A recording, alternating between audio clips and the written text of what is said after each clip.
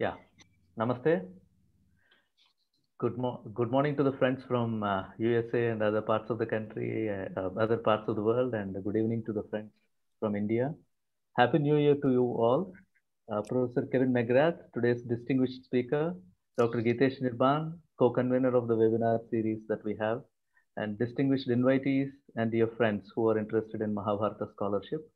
I welcome you all to the 26th session of this series of webinars on Mahābhārata, as hosted by the Department of Philosophy, University of Delhi, along with Kamala Nehru College, University of Delhi. These webinars are being organized under the aegis of SPARK project, which is the Scheme for Promotion of Academic and Research Collaboration, an initiative taken by Ministry of Education, Government of India.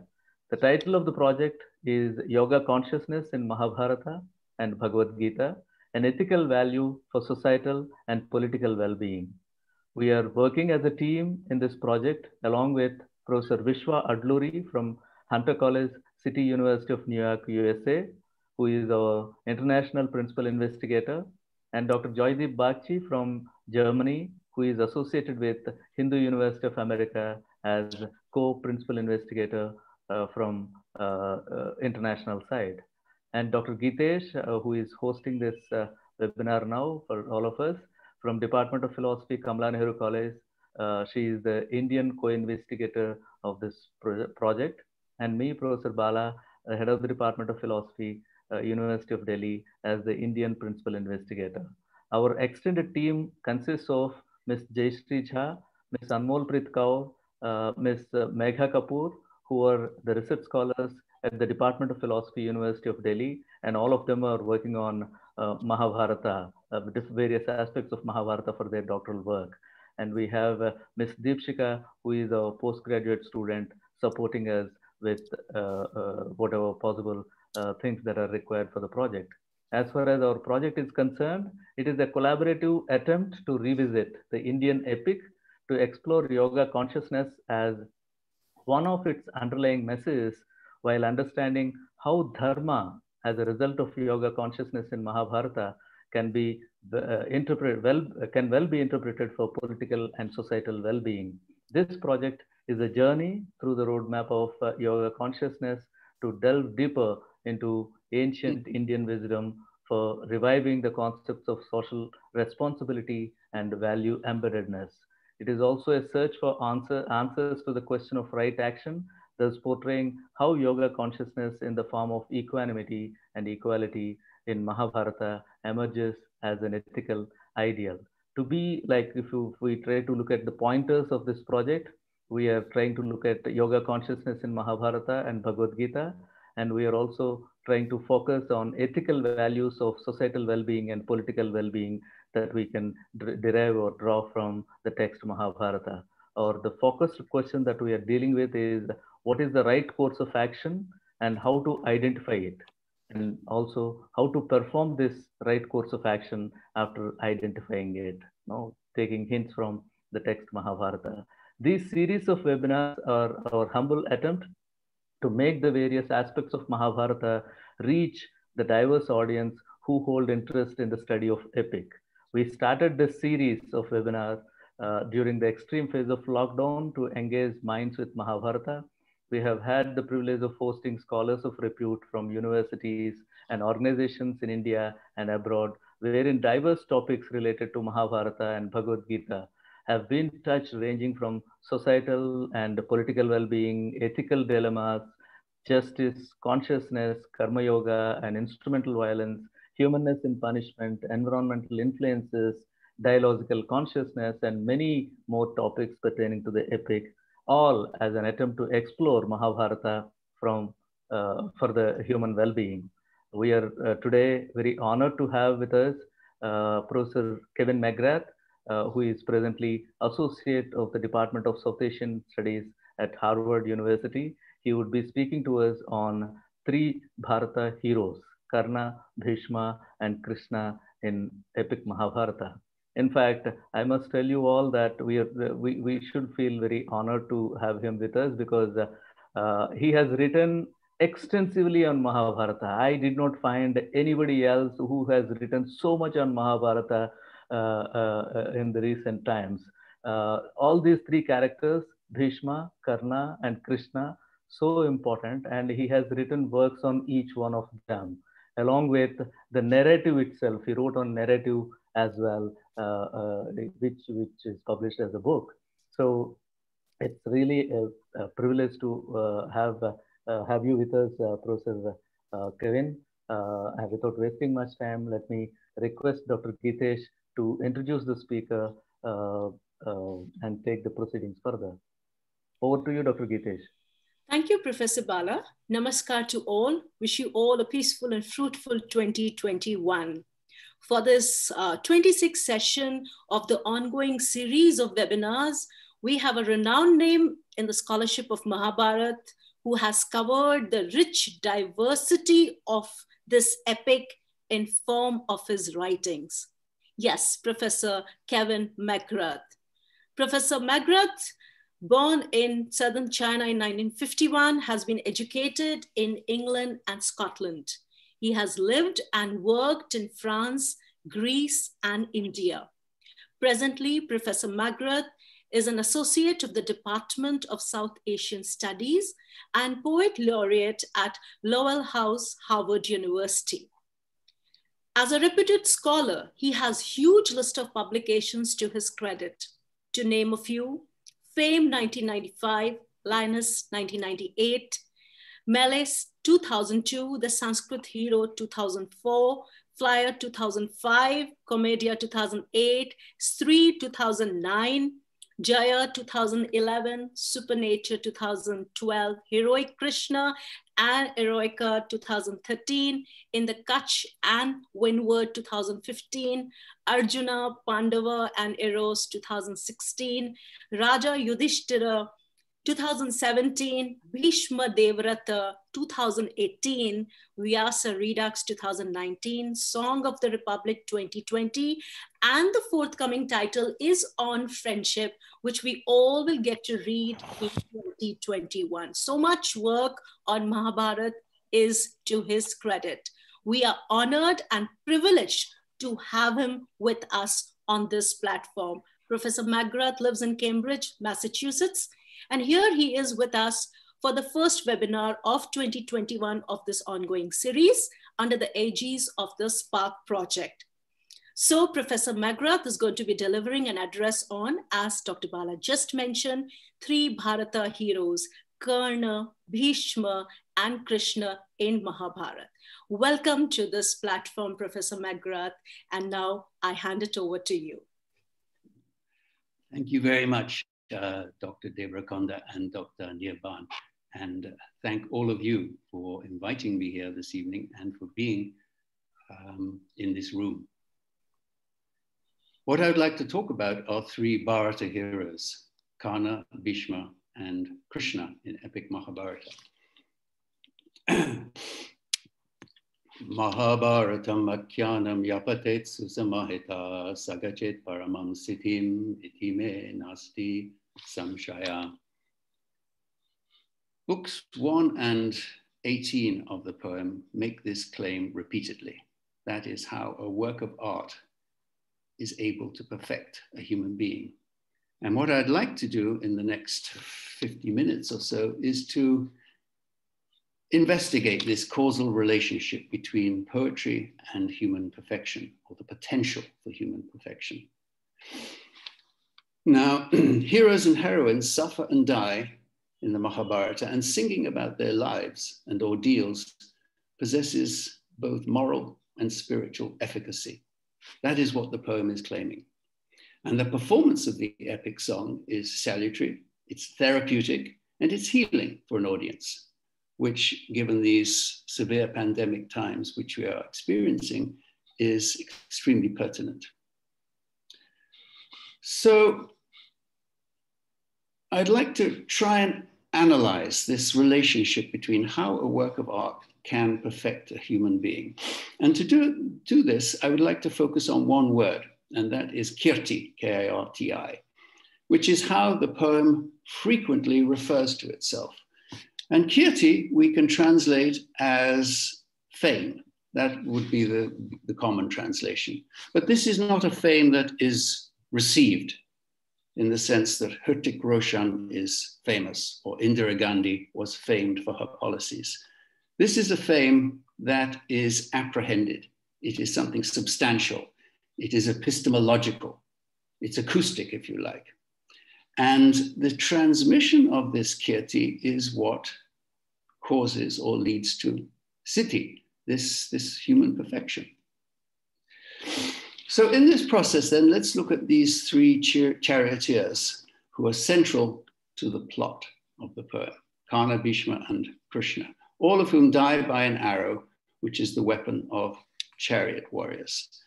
Now, what is interesting for us, and particularly for you in your researches, is that all these three heroes express or demonstrate an understanding of or affinity for yogic consciousness.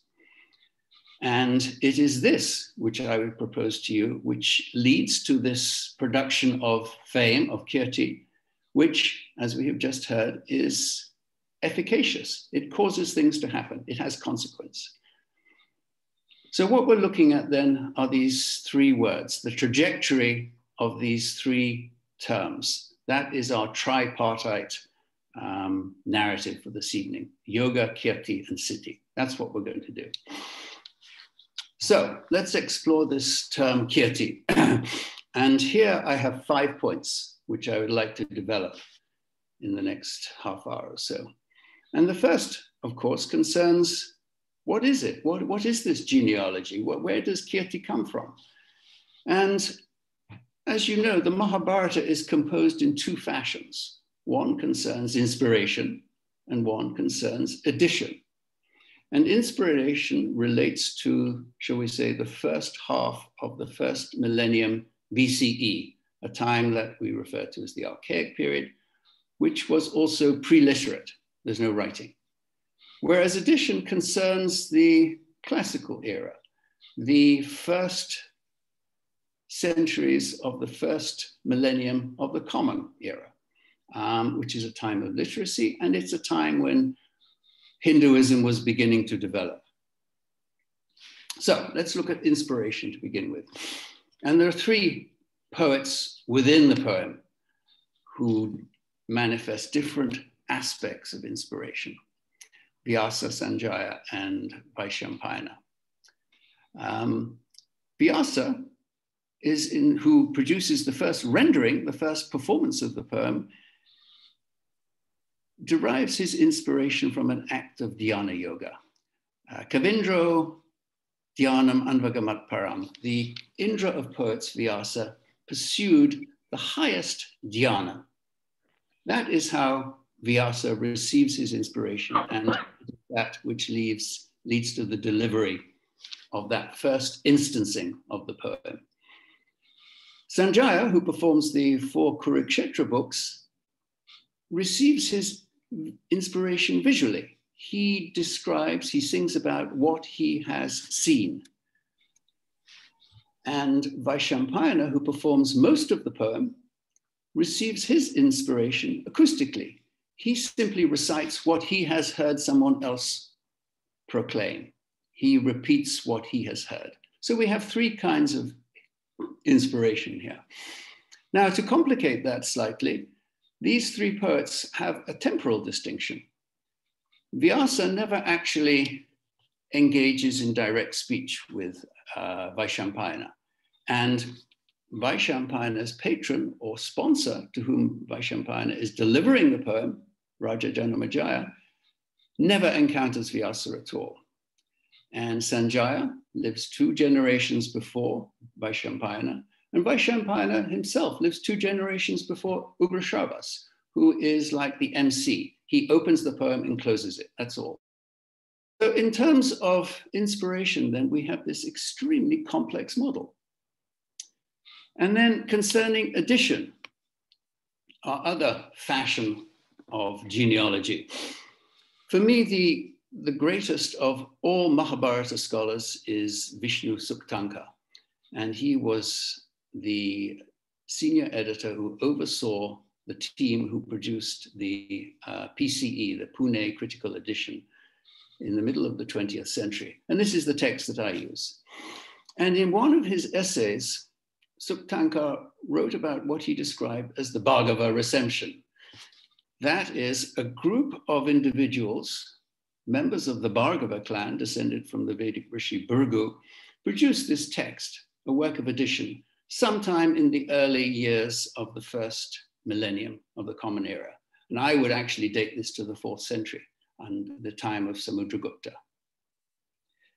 So in terms of inspiration and addition then, we have an extremely complicated situation. Now, let's look at our second point, which concerns time in the poem. And time, as you know, in this poem has many beginnings, many middles, and many ends. The heroes and heroines, they walk with the deities, they speak with the deities, they dine with the deities, sometimes they make love with the deities, and sometimes they enter into contention or combat with these divinities. And some of these heroes and heroines are not actually human. They have no mortal parents, but they look and behave as human beings, and they die. And some of these heroes and heroines are only half human. So in that sense, once again, we have a paradoxical situation because we have the earthly and mundane conjoined with the supernatural and the timeless. We have a strange combination of temporal qualities here. And then secondly, concerning time, the poem is not specifically historical. The heroic age is an artificial retrospective synthesis. It's an ideally hypothetical time, and it incorporates at least 1,500 years of material and cultural experience, drawing from both the archaic and the classical periods. And this is not simply a work of incorporation or inclusion, because there is also a strongly rigorous activity of exclusion here, what we in the 21st century would refer to as censorship. Events are just not in the Mahābhārata, whereas they occurred actually in time. In terms of the core plot, and let me define plot as the causal sequence of events. In terms of the core plot of the poem, we have 7 generations, from Shantanu to Janamejaya. But once again, there's a complexity because the poem begins with the ritual and terminates with the ritual. That is, it moves in a circular fashion, what we refer to as ring composition. And the poem begins, in my beginning is my ending. And that is how this ritual closes the poem. It is as if you went to a cinema in Delhi tonight and the film opened with a scene, say a robbery. And then the rest of the film concerned the events which led up to that scene of the robbery. And then the film closed with the robbery being repeated. It's what in cinema studies is called a flashback. And that is how most of the poem, Mahābhārata, the great Bhārata, is delivered. And then we have many simultaneous narratives running in the poem. Not simply the master narrative and the many micro-narratives which have been attached at various points and merged into this master narrative, but many dimensions and aspects of time are joined together, which is almost irrational. Time, you have diurnal time, you have stellar or astronomical time, you have cosmic time, the yugas, you have sacrificial time, and you recall that the poem is delivered during this long rite, this long ceremonial rite, and it is delivered during the pauses in that rite. And there is the time of pilgrimage, where a pilgrimage of a year is compressed into 5 or 10 lines. And then in the Kurukshetra books, you have perhaps the only sequence of days, day 1, day 2, day 3, day 4, mundane time, diurnal time. And in the Kurukshetra books, you have a vast preponderance of simile. Something like 60% of the poetry in these 4 books is composed by simile. So if I said, Dr. Gitesh is looking like a lioness this evening, Well, in 10 years' time, Dr. Kitesh will be 10 years older, but that lioness will still be the exactly same lioness. Similes are timeless. So what we have then is this visionary, and shall we call it an irrational world, where heroes and heroines move among various multifarious kinds of duration sequentially. And what we perceive as an audience or as readers is a synopsis of all possible knowledge and experience and this vast array of the dimensions and aspects of time, of duration, in a single conception of narrative conditions. Now, this is what I would propose to you is akin to what a yogi experiences as he or she proceeds through practice towards a state of samadhi. This condition where all knowledge, all experience, all the qualities and aspects of time are available. And you see this in Krishna's 3 theophanies in the poem, particularly in the Gita, and the first one in the Vanapavan, where you have this absolute registry of all possible experience, time, knowledge, and even possible fiction. So those are my first 2 points concerning Kirti. 1, concerning its genealogy, and 2, concerning how the poem manifests its representations of time. Now, let's turn to our first hero and our third point. This is Karṇa, and for me, Karṇa, as you know, is the Sanskrit hero. There's no one quite like Karṇa. He is the superhuman, ancient Indo-Aryan solar hero. And he should be the true king, but he has been displaced and rejected from the lineage by his mother. Now, what interests us this evening is that Karṇa is a hero of speech. He has a particular disposition towards the quality and efficacy of language. And this concerns, for Karṇa, the medium of heroic discourse itself, Kirti, the epic poem, the epic song, which for Karṇa has a material permanence. That speech has durability.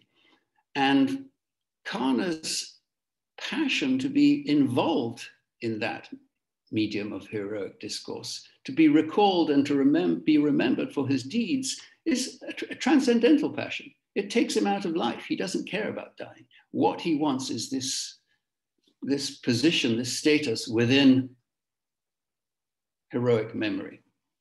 And in that process, the speech of Karṇa, his personal word, is therefore irrevocable. When Karṇa says something, those words are changeless. His speech is durable as far as Karṇa is concerned. And you can see this in book 5, when Kṛṣṇa comes to him and offers him paramount supremacy, you could be king. And Karṇa says, no, I have submitted my verbal declaration to Duryodhana, to Raja Duryodhana. That is my fidelity. And in book 3, where Indra comes to him wanting to obtain his earrings and his kavacha, his magical breastplate, because Karṇa has previously declared that as a good Kshatriya, he will always honor a request. So he takes his knife and visibly removes these magical earrings and this kavacha, which made him invulnerable, and offers them to Indra, therefore making himself likely to be killed by Arjuna. He is no longer invincible because of this congenital armor. And similarly with Ghatotkacha, when the Rakshasa is attacking his army and they come to him saying, save us, Karṇa, we're going to be destroyed. Karṇa utilizes this very special missile, which he has been reserving for the death of Karṇa, for the death of Arjuna, and discharges it and destroys Ghatotkacha and saves the army. But he's lost that weapon, so becomes more vulnerable to Arjuna, which doesn't really trouble Karṇa. He is concerned with the durability, the permanence, the irrevocable quality of his speech. as a hero, he is a hero of speech.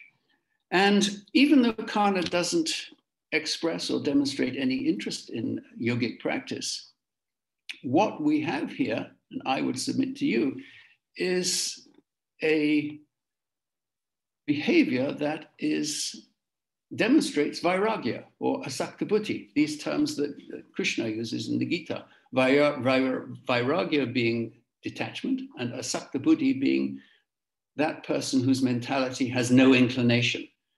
Karṇa is detached from all fruition. What he is concerned with is this durability, this substantive quality of his language. And to take that point one step further, in the Udyoga Parvan, Karṇa speaks about the Shastra Yajna, the sacrifice of weapons, which is one of the 3 royal rituals in the poem, the other 2 being the Rajasuya, or the Abhisheka, the anointment of the king, and the Ashvamedha, the horse sacrifice. And in this speech, the situation is that the hero and the driver, Karṇa and Kṛṣṇa, are on a chariot are stationed on a chariot just before the battle commences, which of course is a mirror of what is happening in the Gita. But here it is Karṇa who is initiating Kṛṣṇa into the mysteries, and he's doing this with language. And what happens is that Karṇa visualizes battle as this orthoprax Vedic fire ritual, in which the heroes as metaphors are various kinds of priests, and the paraphernalia of warfare, the weapons, the chariots, and so on, are the instruments of the ceremony. And these heroes and their weaponry are offered into the sacred fire of combat and death. Now, let's quickly define ritual here as a symbolic reenactment of how the universe functions. Let that be how we understand ritual for the next 40 minutes or so. And just as witnessing a solemn rite for the participants or for the sponsor is edifying, it produces ideally moral and spiritual benefit, so too, according to Karṇa, listening to the poem, listening to this kirti possesses such efficacy. And just as in the ritual, the libations are offered into Agni, the fire, so the metaphors of combat and death are offered into the fire of language, the books of Kurukshetra, what we refer to as the Bhārata. Now, to illustrate this, let me read to you a few lines from the Udyoga Parvan, towards the end of the Udyoga Parvan, towards the end of the 139th Adhyaya. And this is Karṇa addressing Kṛṣṇa on the chariot. And he begins by saying, "Hey, Janardana, I cannot behave falsely towards Duryodhana, the intelligent son of Dhritarashtra. He has given his word. That speech is inviolable. It is permanent. It's durable." And then he says to Kṛṣṇa, "Conceal this, our discourse. This is private. This is secret. This is a mystery." And he continues, "If Yudhishthira comes to know that I am the firstborn son of Kunti, he will not accept the kingdom. Let Yudhishthira, of virtuous soul, be king forever." And then he describes this Shastra Yajna, the sacrifice of arms. "You, Janardana, will be the Upadashtra, and the office also of the Advaryu will be yours. And Bibatsu, Arjuna, will be the Hotar, and his Gandiva bow will be the sacrificial label. And the prowess of the warriors will be the ghee, the butter, which is to be consumed by the fire. The particular missiles, Aindra, Pashupata, and Stunakana, which are applied by or discharged by Arjuna, will be the mantras of the sacrifice. And Abhimanyu will be the chief Vedic hymn, the chandas, to be chanted. The destroyer of elephant ranks, mighty Bhīṣma, will be the Udgata and the Prashtota. And let Raja Yudhishthira himself be the Brahma of the sacrifice. And Nakula and Sahadeva will be the slayers of the animals. And their arrows, the ones would have the calf's tooth head, will play the part of the spoons, and the tamaras, the javelins, will be the vessels of soma, and the bows will be the pavitras, the fans. The swords will be kapalas, and the blood of the warriors will be this ghee, this butter offered into the fire. And then he says, Dhritarashtra's son, Raja Duryodhana, shall be installed as the Yajamana, the performer, the sponsor of the ritual. And the vast army, the Dhritarashtras, will be his wife. And then Karṇa begins to close the discourse. When, Kṛṣṇa, you see me destroyed, felled by Arjuna, that will mark the Punaschiti, the beginning of the termination of the ritual. And he closes by saying, Hey Janardana, as long as the hills and the rivers will last, so long will the fame of these achievements, the Bhārata, last. And the Brahmanas will recite this great war of the Bhāratas. Their fame is the wealth of Kshatriyas, the wealth that Kshatriyas own. And then he returns to his initial statement, Kṛṣṇa, hey Keshava, keep this discourse forever secret. This is private between you and I. So that is this remarkable speech which Karṇa delivers to Kṛṣṇa stationed on the chariot just before battle. And here you see, just like the Vedic ritual possesses efficacy, so too, according to Karṇa, with his understanding or his insight into the force of language, epic poetry possesses efficacy, which is what we began with. Sagachet Paramam Siddhim, this human perfection, which is what books 1 and book 18 repeatedly proclaim. So listening to the poem is like witnessing the ritual. Both transport the audience towards this timeless situation. And the performance here, according to Karṇa, of Kirti creates mental, emotional, and spiritual equilibrium for an audience. Paramam Siddhim. Now, one footnote. Unlike modern 21st century cinema or modern prose novels, in the great Bhārata, there is no pain. There is a lot of violence, there is much death, but there is no pain. Whereas in cinema today or in novels today, pain is quite graphically and vividly portrayed, sometimes repulsively, sometimes almost pornographically. And in the Mahābhārata, death is not repugnant or disgusting, it is actually rendered beautiful through metaphor and simile. So when Karṇa talks about battle, it's not like battle in 21st century cinema or in prose novels. Now, let us turn to our second hero, heroic Bhīṣma, whom for me is the paramount warrior in the poem, who defeats all other warriors. And he even defeats the arch guru of heroes, the Bhāgava Rama Jamadagnya. He is the only lineal Kuru, and when he expires, that lineage terminates, and the descendants of Yadu move towards the thrones at Hastinapura and Indraprastha. Like his rival Karṇa, Bhīṣma is also a displaced eldest son. Like Vyasa, his stepbrother, they both originate from rivers, from the Ganga and from the Yamuna. Like the Pandavas, he is half human, for one of his ancestors, one of his parents is a divinity. And his name, Devavrata, indicates someone who possesses a verbal quality which is divine. And his name, Bhīṣma, is something which comes from the sky. It doesn't originate terrestrially. Because when Bhīṣma, as you know, announced his renunciation, there was this voice in the sky saying, Bhīṣma, Bhīṣma, terrific, terrific.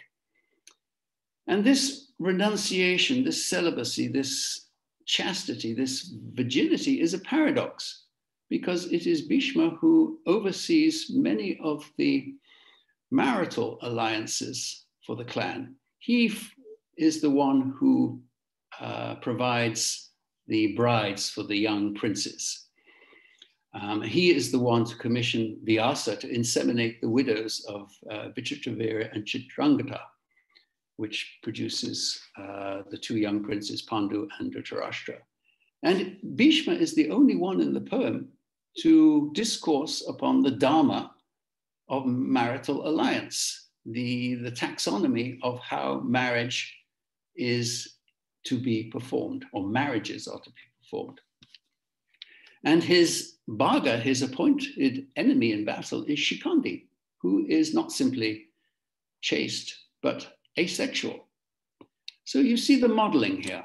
And Bhīṣma finally is the ideal king, for during his regency, when the princes are still young boys, the poets describe quite extensively this perfect kingdom of Bharatavarsha, where all dharma flourishes and dharma is in complete equilibrium for a time. And when that regency terminates, that closes. And Vyasa comes to Bhīṣma and says, be careful, Bhīṣma. Life is changing. So let's quickly rehearse our 3 points so far. We talked about 3 qualities of Kirti.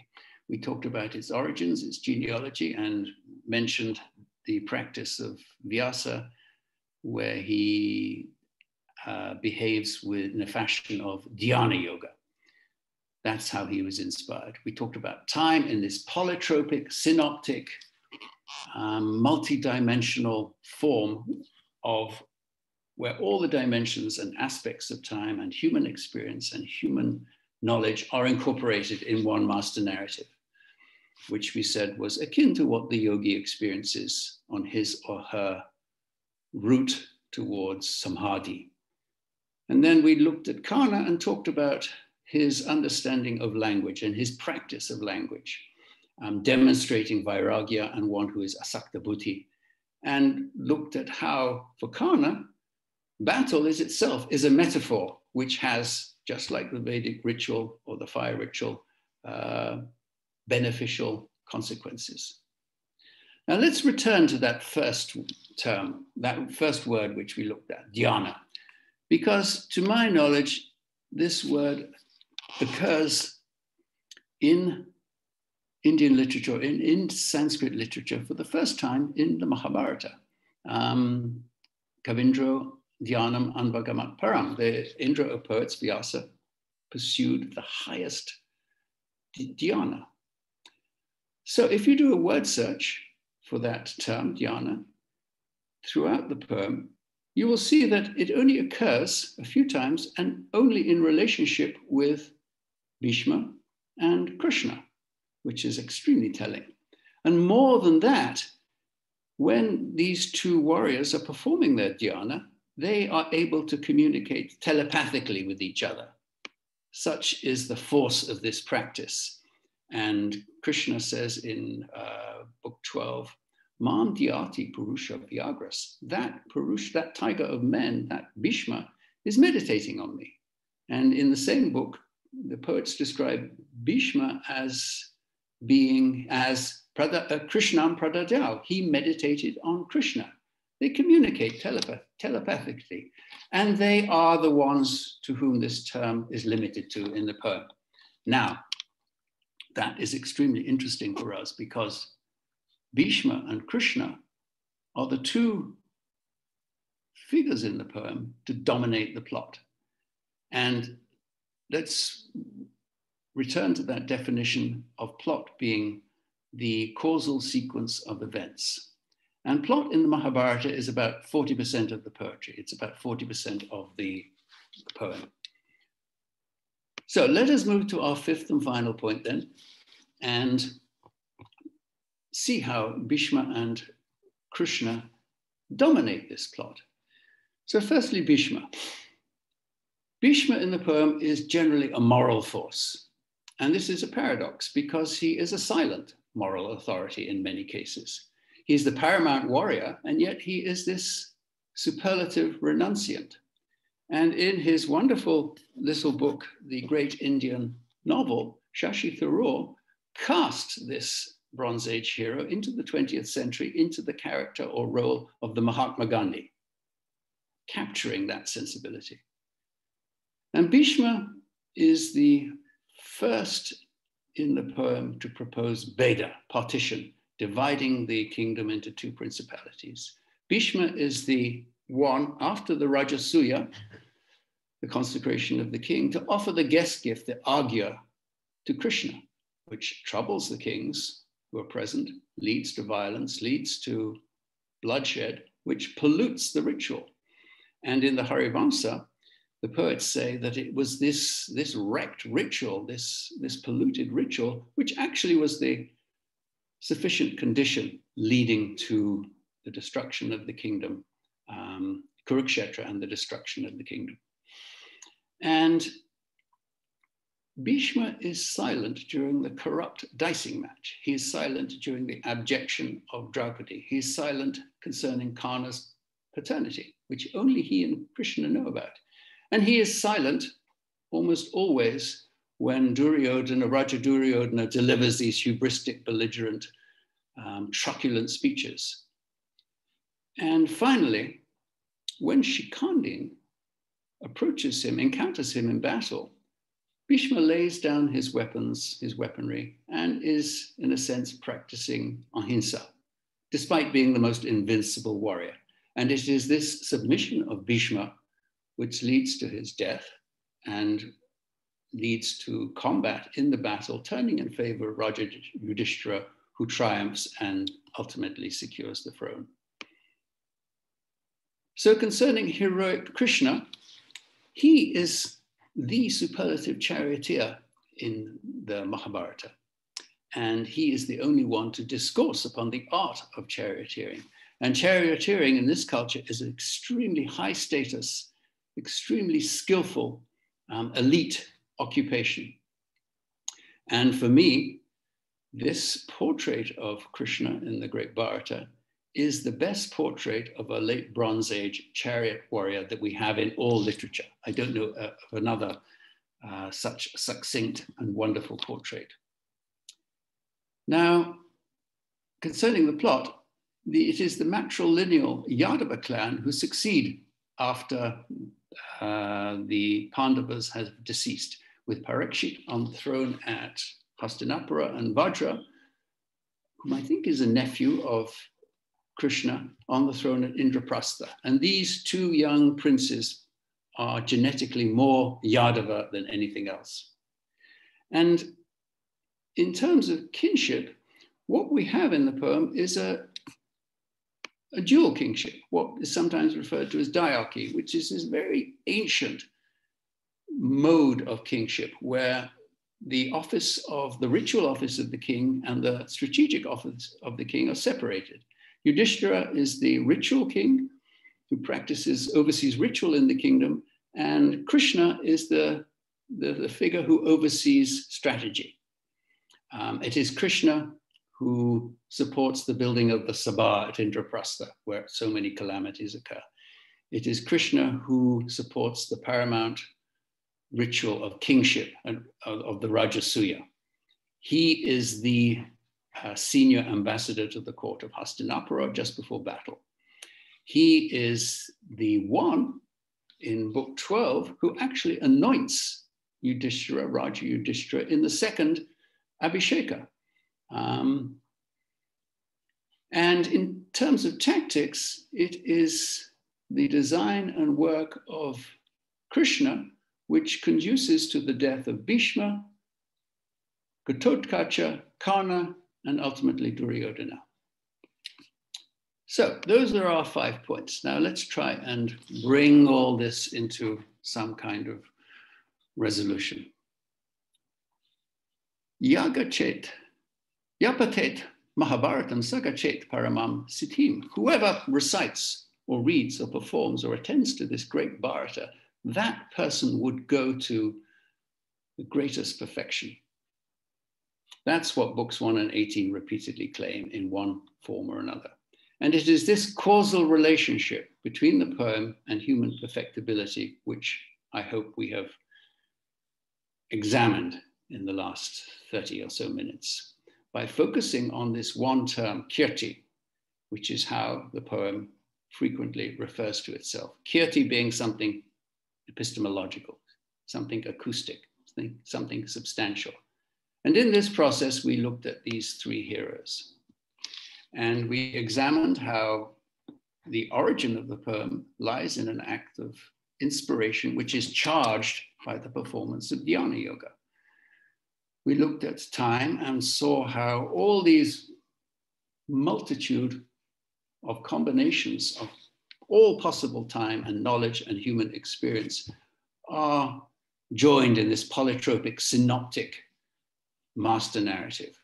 We looked at Karṇa and discussed how his prepossession with language leads him to practice vairagya and demonstrate the quality of one who is asakta buddhi.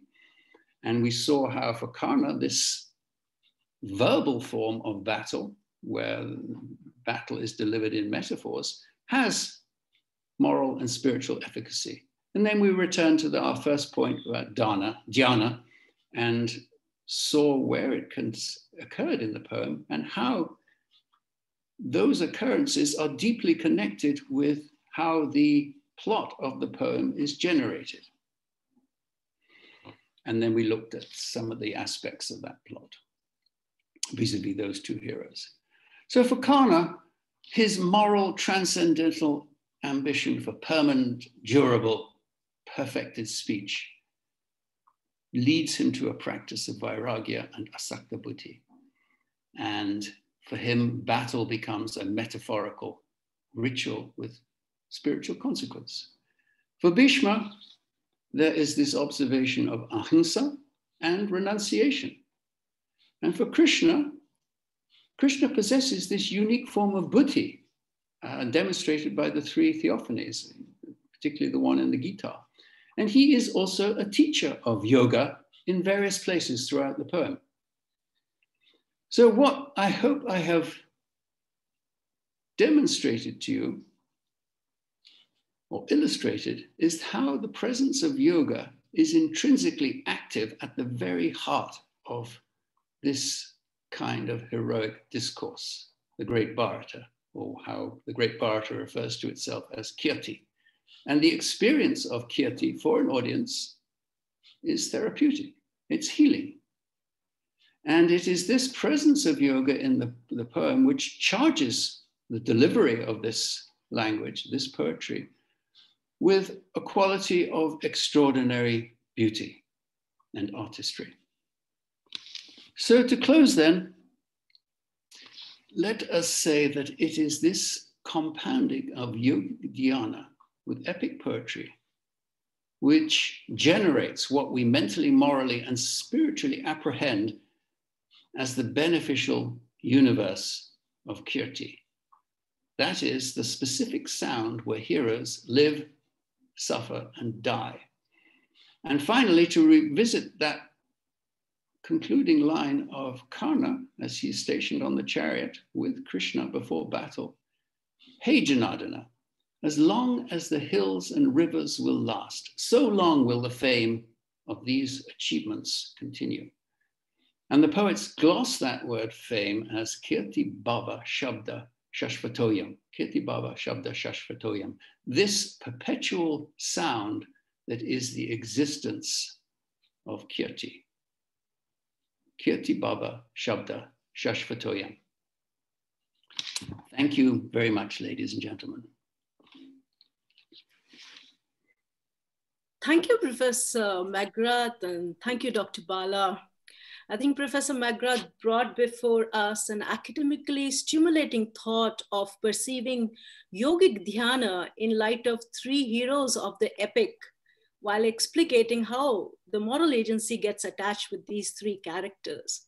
How beautifully he tried to maneuver through these academic words and brought his whole address in line with the very theme of our ongoing project on yoga consciousness. Well, all these heroes that he talked about with the power of language, knowledge, and action definitely exhibit a combination of emotions and spirituality culminating into mental equilibrium, which undoubtedly is a significant virtue for all of us in the present situation in the world. Professor McGrath, you said that the performance of this epic song is salutary, therapeutic, and healing for an audience. Yes, it is. And this is something that our younger scholars can really take back from your words today, understanding that this epic has a lot to offer to the world, especially in the light of the present situation, when most of us have been grappling with this external and internal chaos caused by the play of COVID-19. And we really need to get the renewed luminosity to the epic back. And that's what we are trying to do through the series of these webinars under the aegis of the Spark Project. Professor McGrath, thank you on behalf of the Department of Philosophy, University of Delhi, Department of Philosophy, Kamala Nehru College, our whole team of Spark Project.